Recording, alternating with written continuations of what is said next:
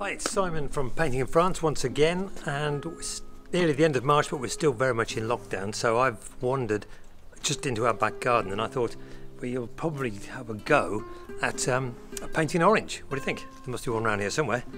So I'm going to have a look and see what I can pick one out.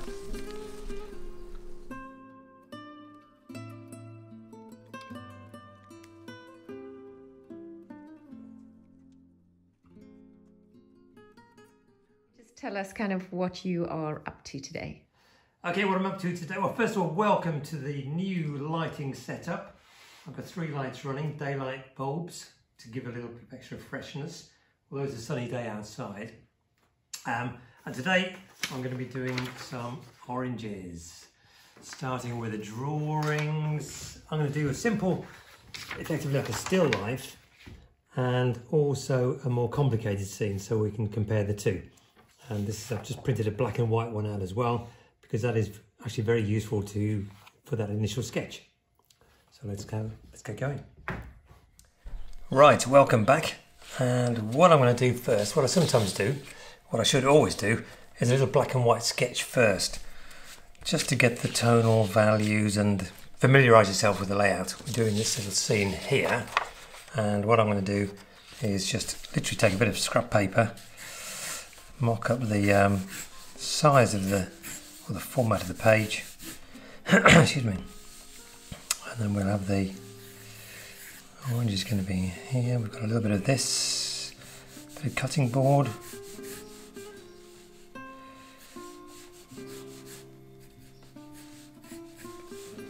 A knife in the background. And then a bit of a segment here and here. Got the knife handle going through the back, and we'll probably forget about the shape there. So then it's actually very dark in here, look. A nice little gap there. That's what you see when you're doing a drawing. You get to kind of familiarise yourself with the layout and so on. Here we go. Let's do a bit of that there. That's a bit of shadow there. I've got that a bit long. Not to worry.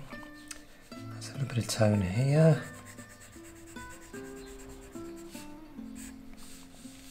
And then the shadow of the actual orange comes out here.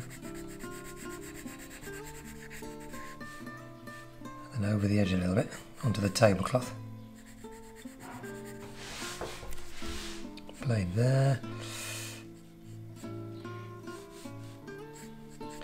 It's quite often if you're working from a picture, it is often good to have. So we've got this loosely sketched out now. We can see where the shadows are going to be, and I think that's going to be fine. We've got a bit more shadow down here. Look, comes down here.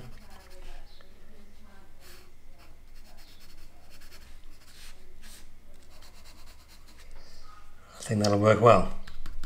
There's going to be a few little bit of texture on the orange. That'll be key. I think getting that little space here will really make the picture stand out. And like I said, the shadows are going to be darker, closer to the orange, and then they're going to diffuse out. Let's see if we can capture that. Thumbnail's done. We're now ready to start on the actual painting. What I've done here is taken the mount from inside the normal frame just to give me a format, a little frame here, so it's not quite so overwhelming as working to a full-size piece of paper. Picture up in the left-hand corner, this was the scene. So we're going to just lightly sketch in the orange and the segments first onto the board and put that knife in the background. Give it quite light at this stage, so you don't really need to rub it out. It's a kind of gestural drawing, and add as much detail as you feel like. I mean, sometimes it's good to have a little bit more detail in the finer parts, just so it'll help you, with the final painting.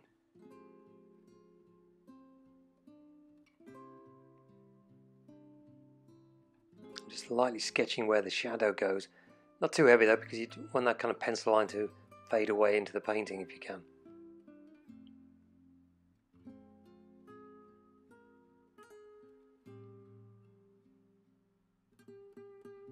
So pencil drawing done, ready to start putting on some colour. What I'm going to do, what I did first was just get the orange segments and the orange itself a little bit damp with clear water. And now I'm just putting like a base layer of very pale orange mix with cadmium yellow and cadmium red, just to kind of set the scene if you like, leaving some light areas there for highlights. Oh, better. So now intensify the colour a little bit, and while it's still damp, put an extra wash on. Still very loose at this stage. We're going to be going in heavier later on. Now even a little bit stronger. This isn't the final shadowy tones, but this is just helping to give you the, see how the intensity builds up.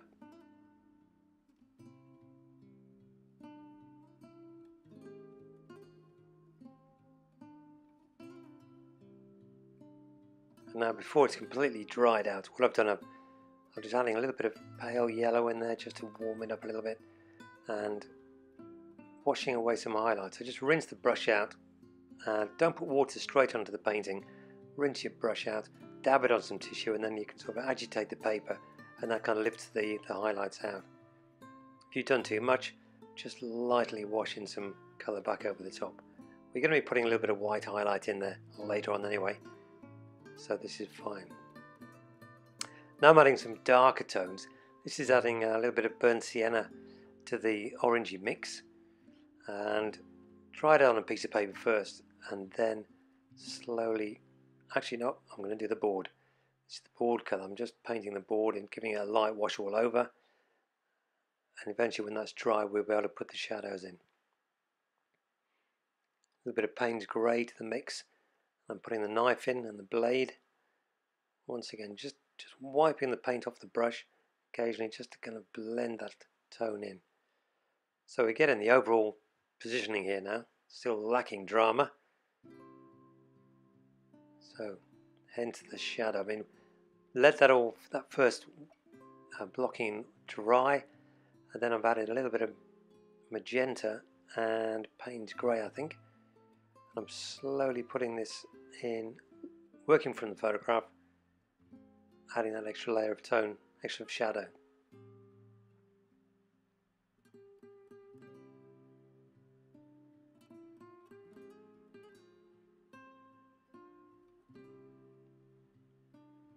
And as you found in the thumbnail sketch, what you'll find is that it's good to intensify the shadow nearer the orange, nearer the segment.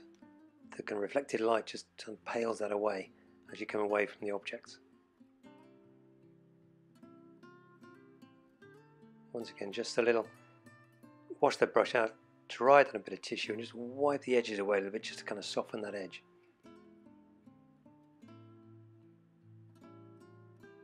This is where the thumbnail sketching has come in handy, because you can remember how the shadow looked and where it's going to go.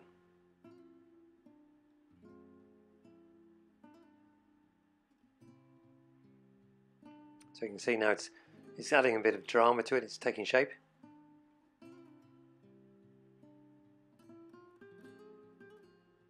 Once that's all dry, you can start to add a little bit of intensity to the orange itself. This is the kind of flesh of the oranges, the segments. Kind of nice red and cadmium red and yellow mix.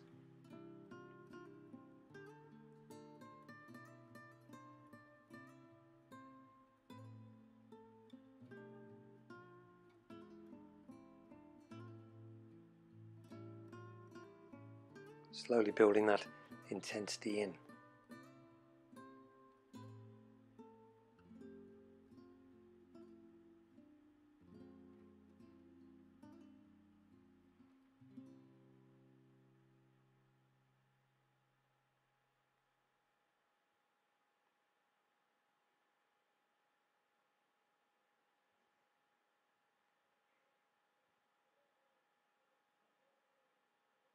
So I'm working here with cadmium yellow, there's a yellow ochre, there's some cadmium red. So really quite a limited palette, which helps to give that kind of continuity within the picture. Now it's time to add a little bit of drama to the orange itself. I'm always kind of stippling this on because obviously in like an orange peel effect you have got that texture in it. Every now and again dampening the brush, cleaning it and just touching that back in. Keeping the lighter areas, the highlight on the top, and then just that reflected little shape beneath.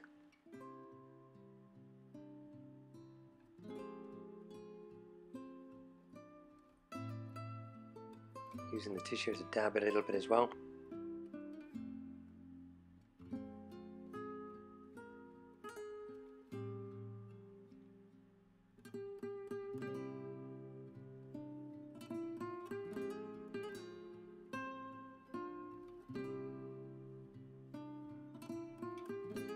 Taking shape. I'm just going to, often using that damp brush just to blend the lights and tones together.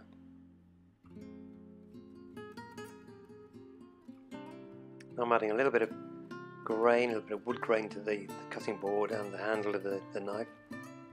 Using a slightly fine, this is a size 8 brush I think. Just a little burnt sienna, and then once that's all dry, I often put a little bit of line work in using a watercolour crayon. This is the black watercolour crayon. They're not quite as intense or hard or shiny as an actual pencil. I don't actually go all the way around all the shapes, just add a little bit of clarity here and there.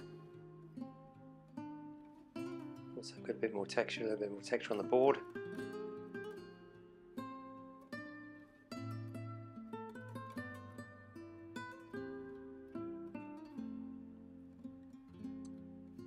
Gives that nice kind of watercolour sketch feel.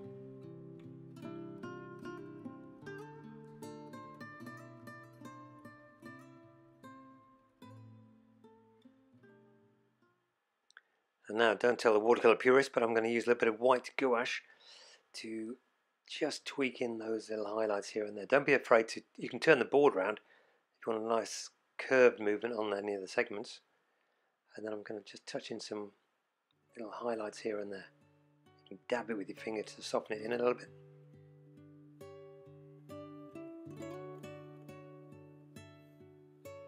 A little bit of sharpness to the knife, just on the edge of the board.